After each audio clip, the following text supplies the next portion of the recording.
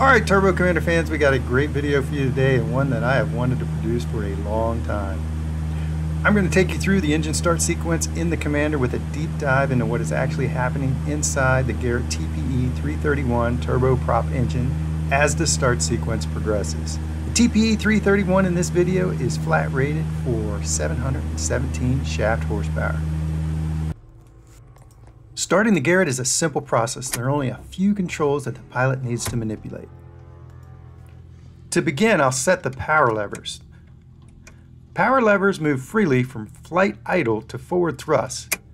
To go into ground idle and reverse thrust, you must lift up on the levers to cross the gates. There are two types of fuel controllers installed in Commanders, Woodward and Bendix. The start position for the power levers depends on the fuel controller you have. The easiest way to identify your fuel controller is to look inside the engine air inlet at the T2 sensor. Woodward controllers will also have a placard on the power lever quadrant. If you have a Bendix, the power levers are placed at flight idle. If you have a Woodward, the power levers are placed between flight idle and ground idle. The condition levers will place the props in high or low RPM. Lifting up and moving the levers aft will shut off fuel to the engine and feather the prop. For starting, we want the props in the low position. Recall that the Garrett TPE 331 is a geared engine, unlike the Pratt & Whitney PT6. That means that the prop is connected physically to the turbine spool through a reduction gearbox. Because of this physical connection, we must start the engine with the propellers out of feather. If you fail to do this, the air load on the feathered blades would cause so much resistance to the compressor spin-up that airflow would be limited into the burner cans and a hot start would occur. The blades are physically held in the start position by spring-loaded locking pins located at the blade root. At first glance, the overhead panel can be a little intimidating for the new Commander pilot, but really it is quite simple. On the overhead panel, each engine has a control switch, horsepower limiter switch, ignition override switch, and fuel hydraulic emergency shutoff switch.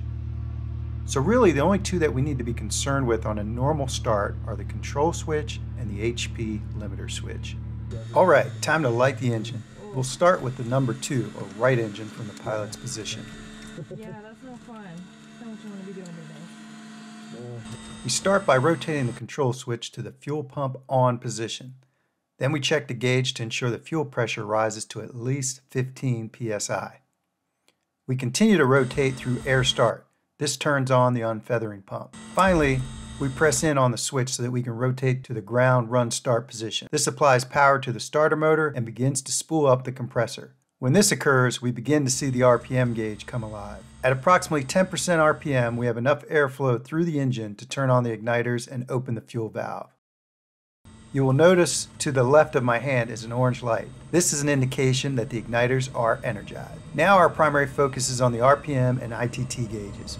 We're looking for two things: steady increase of RPMs and ensuring the ITT temps remain below 1149 Celsius.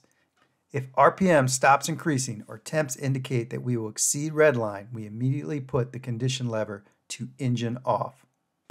At 35 to 40% RPM, the secondary fuel nozzle is now open and ITT temps should have peaked at this point and will begin to decrease. Above 50% RPM, the engine is now self-sustaining.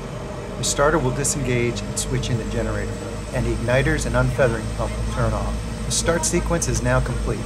The engine is stabilized at 70% RPM and ITT temps are 650 Celsius. We can now bring the generator online to recharge the battery and provide power for the number 1 engine start. We wait for the amp load on the number 2 generator to stabilize and lower to under 200 before starting the left engine. The process for the number 1 engine start is exactly the same. I've only seen a Garrett almost hot start once in 5 years, and luckily that was while I was still in training and my instructor was quick enough to pull the condition lever before it overturned. I was very fortunate to see this during training because the ITT needle moved so fast that it would certainly have caught me by surprise if I experienced it on my own. Treat starting engines like you treat takeoffs. Assume the worst is going to happen and be spring-loaded to react. It is when you become complacent that you'll burn an engine up.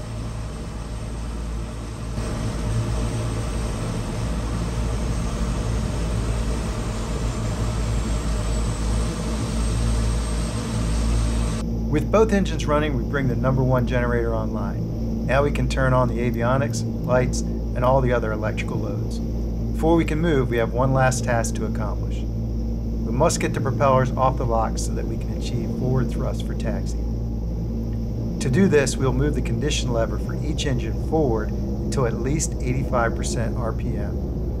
We then move the power lever over the gates and into reverse. This rotates the prop up, releasing their hold on the locking pins and allowing centrifugal force to retract them. We know the pins have released when we see a small spike in horsepower and fuel flow.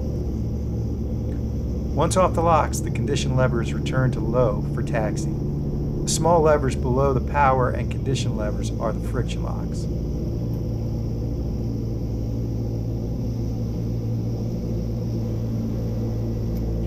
Now we are ready to taxi. So that's it. May appear a little confusing after first exposure, but believe me, it is really simple and quickly becomes second nature.